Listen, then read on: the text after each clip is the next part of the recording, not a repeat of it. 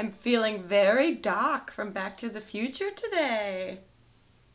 Hello, my name is Helbig. If you did not know, welcome to my YouTube channel. I'm really proud of you for being here. We're going to have a really fun time together. This isn't facetious. This is my genuine, authentic, emotional outpouring of love and pride for you. Now, you probably can tell by the title of this video what this video is about. It is how I edit my Instagram photos. I have to say this is one of my most highly requested video requests ever. You guys ask me about this all the time. If you go to my Instagram, you get why. This is so highly requested, it's kind of bizarre. People write me comments, emails, song parodies requesting this video. Sometimes I walk by strangers on the street and they don't say anything out loud, but I can see in their eyes that they really want for me to make this video. Unborn babies send a lot of sonar signals to me requesting this video. I had a really spiritual experience over the weekend in which Jesus Christ actually asked me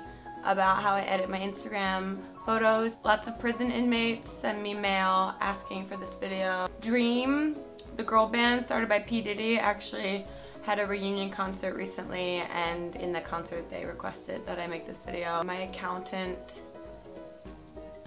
mentioned it. So you know, just a lot. So I thought finally I will make this video for you. Here is how I edit my Instagram photos. The first thing you have to do to edit an Instagram photo is, oh my god, shut up dog, is take an Instagram photo. So I just do some general lady, shut up goose, some general lady prep, and then I try and find a natural, oh my god goose, a natural light source so that I can really work the angles. Goose, my god.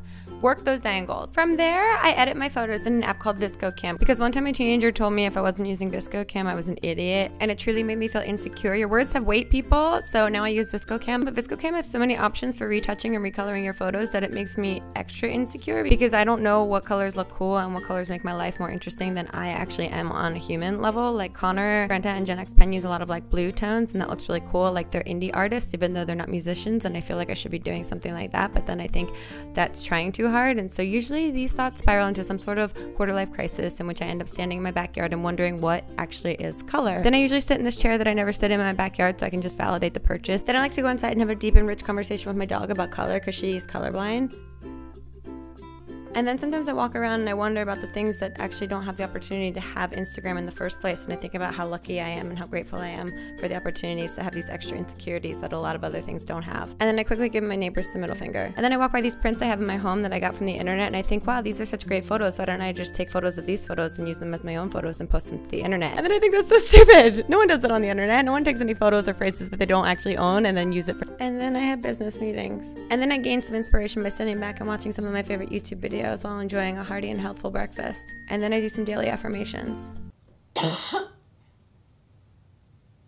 At this point, I'm usually bursting over with inspiration, and I'm able to choose the perfect filter for that photo we took earlier. From there, I upload it to my Instagram feeling cool, confident, and others. Well, there you go. I hope that this gave you some helpful tips on editing your Instagram photos and a little more insight into my creative process. You can see why I don't post as often as I should on Instagram. It takes a long time to edit a good photo. But talking about Instagram photos is a really great segue for me to mention this. Hey. Look, I love Instagram, and as much as I make fun of people that post their food photos on Instagram, I secretly want to be able to post my food photos on Instagram, but I know that there will be judgment because people like me exist in the world. I'm working on my judgment, you guys. I'm working on it, I swear. Fear no more! Those of you that might have also been afraid to post food photos on Instagram, DYSH is here! DYSH is a food photo app that has been co-founded by myself, Hannah Hart, Mamrie Hart, and Ingrid Nilsson, and we are so excited to be finally launching this thing. You might have seen us posting on it in the last few weeks. It's so much fun. DYSH. You can download it in the App Store. It's available for Android and iPhone. Please go check it out. You can post photos of your food. You can rate it. You can critique it. You can follow others that post photos of their food. It's basically a non-judgmental food community for the amateur and professional foodie alike. I am not a foodie, and that world intimidates me so much, which is why I am so excited to be presenting the DYSH community to you, a community of food lovers that will not intimidate you at all. Just check out my profile. Pretty much like someone let a third grader great food. I really like DYSH a lot, and I'm really proud of myself and Hannah and Mamrie and Ingrid for co-founding this and making it happen, and now it's here for you and for us. So I hope that you guys go check it out if you want to, and follow me on DYSH because I'm there posting all sorts of weird and wonderful things. That's it.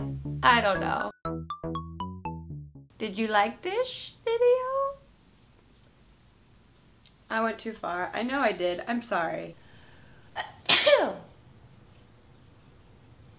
Nothing? No, God bless you? I forgot you're an atheist.